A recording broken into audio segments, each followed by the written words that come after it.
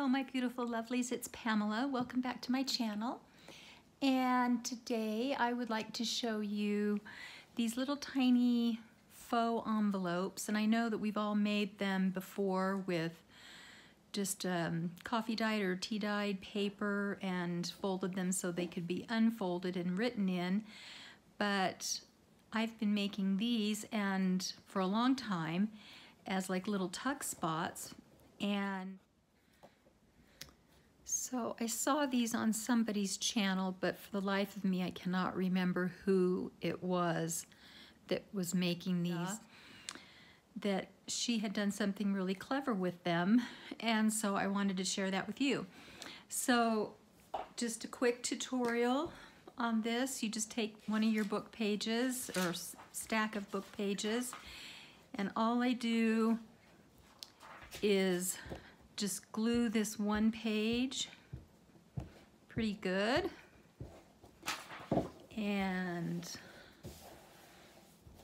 press the two together, and then I rip it off and I move on and I make a whole bunch of those. After I've made a bunch of those, then I cut them down to different sizes, and I think this is about 2 and something, a little over 2 inches, 2.5, 2 3/4. So I wanted to show you how I fold these. So I have my strips of various widths, and all I do is bring them together, make a little point at the top of the page. And these book pages are kind of fragile, that's why I used 2 pages together. So I make that point, and then I fold it down. Let's see, it's wanting to rip back here because they're so fragile, but it still works out and gives it that kind of shabby look. Then what I do is I fold it up to what I think I want the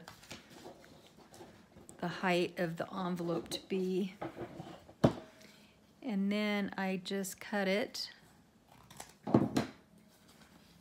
and then flip that up, and there's your little envelope. And then the piece that's left over, I will either keep it that width or I'll cut it down and make a little small one.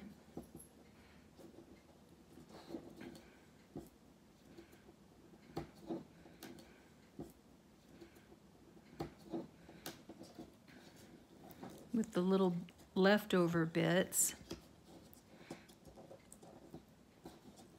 Come on, little guy. Usable, because I will just glue it. Get up there.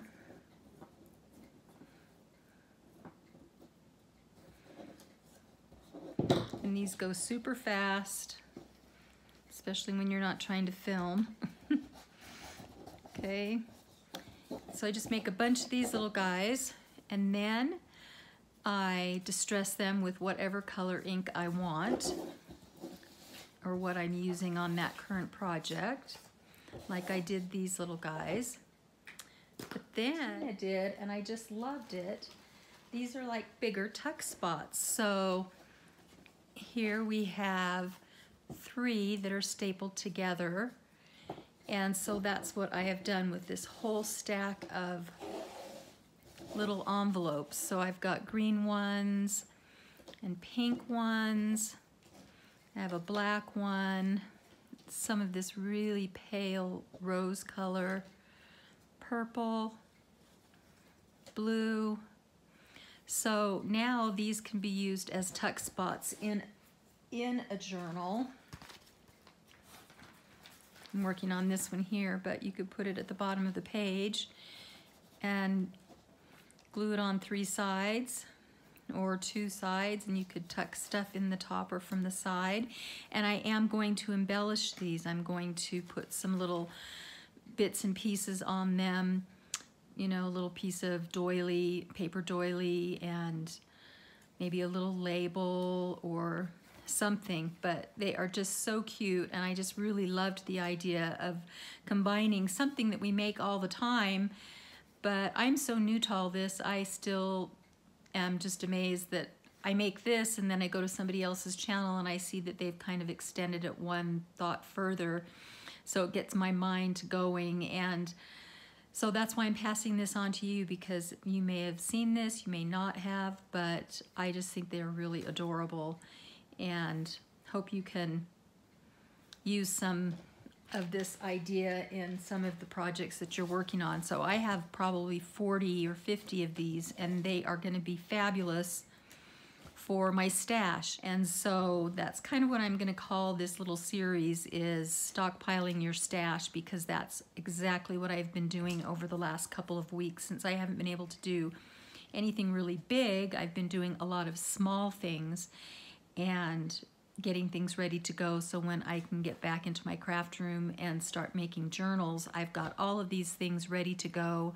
and just start decorating the pages up instead of trying to do something one at a time.